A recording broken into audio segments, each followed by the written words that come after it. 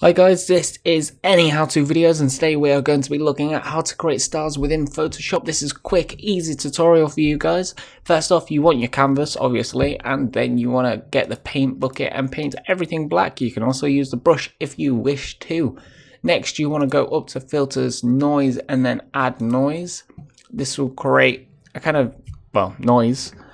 You don't want it too high and you don't want it too low, you just want it in the middle. So I tend to go for 25, but this again depends on the size of your document. Make sure that monochromatic box is ticked, because if not you'll have colored stars.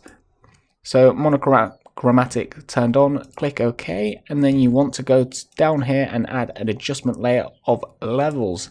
This will add a new layer above your original layer, and you want to click this little box here. This will make it so it only edits the layer underneath.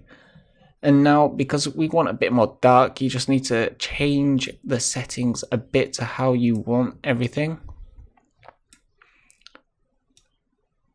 So I'm going to leave mine there. Obviously guys, this is just a backbone. You can take this further, you can add color to it, you can do what you wish to it. Hit that like button, hit that subscribe button, and if you've got any questions whatsoever, please comment below and I'll get back to you as soon as possible.